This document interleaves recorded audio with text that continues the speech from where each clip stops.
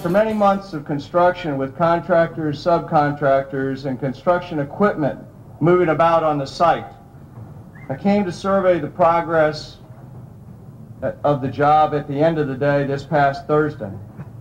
Standing on the first base stair platform over there and looking out across the field, a chill came over me. For the first time, there were baseball players, coaches, and baseball equipment moving about on this site.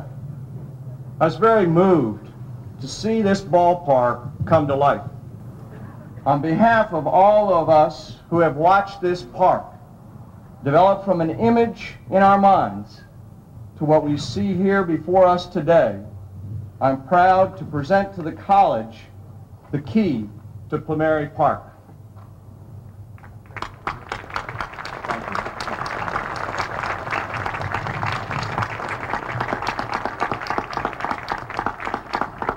It's a pleasure to accept this key on behalf of the Board of Visitors. We take great pride in the college, an institution committed to educating the body as well as the mind. Plumeri Park is an excellent example of William & Mary's determination to offer the best to its students, its faculty, staff, and local community. Because this facility is a significant addition to athletics, it seems appropriate to now pass this key to Terry Driscoll, Director of Athletics at the college. Terry?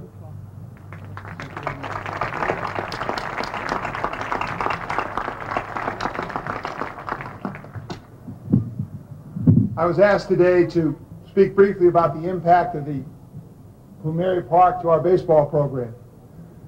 The impact began at homecoming in 1997 when Joe Plumeri announced his intention to build this park as a gift from his family to the College of William & Mary.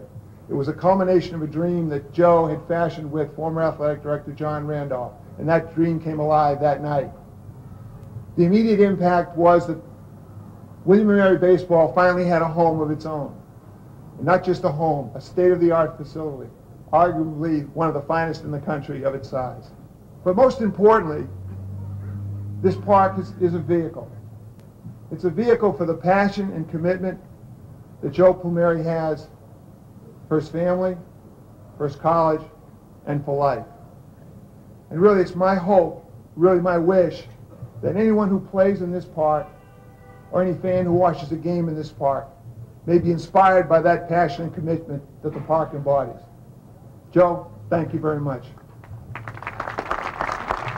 Before I turn this lectern over to Joe, I understand that Coach Farr and the captains of the team would like to make a presentation to him on behalf of the entire team.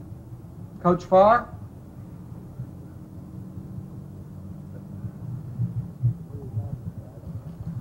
Mr. Plumeri, on behalf of the team, we'd like to present you this gift as a small token of our appreciation.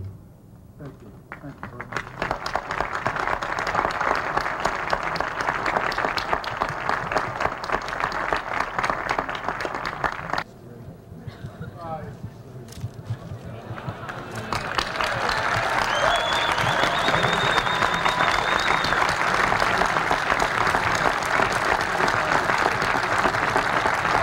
Thank you. Thank you. Don't you think this is a beautiful ballpark?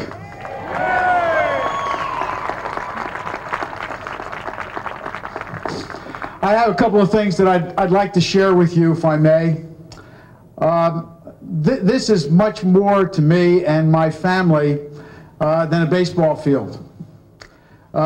This is a tribute to a whole bunch of things in my life and is symbolic of so much more.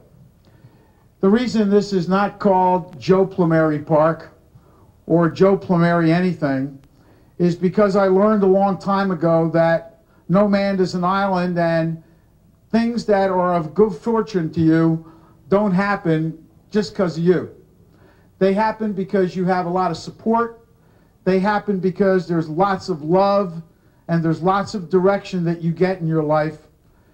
This is more than just Joe Plumeri. This is called Plumeri Park because of my family. Standing behind me is my mother and my wife, the two ladies in my life who have meant the most to me and have given me the most support. I thank them from the bottom of my heart for everything that you have done. I wouldn't be here if it weren't for the two of you. My only regret, and you'll have to forgive me, I'm an emotional person. My only regret is my father's not here today. I commend you all to look at the two plaques that adorn the entrance of this stadium.